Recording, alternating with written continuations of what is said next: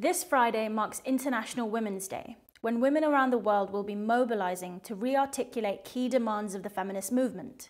These demands are, and have always been, rooted in material struggles, whether it's about the rejection of austerity measures like closing down domestic violence shelters, or dismantling a border regime that condemns refugee women from exercising their right to claim humanitarian asylum, or the decriminalisation of sex work.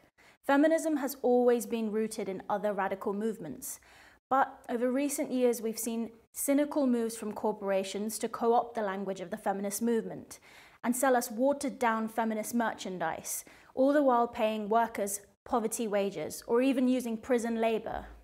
So naturally, as feminists, we should take the opportunity to publicly bin neoliberal feminism, a strategy that sees the goals of feminism as individual empowerment within a marketplace, rather than collective and international solidarity against systems of oppression. We need to scrutinise the supply chains that pay Bangladeshi women 35 pence an hour for £20 girl power shirts and threatened with murder after demanding higher wages. And we need to show solidarity with Brazilian women who refuse to remain neutral over the rise of fascism. Bolsonaro isn't a radical or a game changer or introducing free market perestroika. He's a threat to women in Latin America. And finally, we need political education and to learn the lessons of feminists that came before us, whose writings are rich resources for how to deconstruct our present.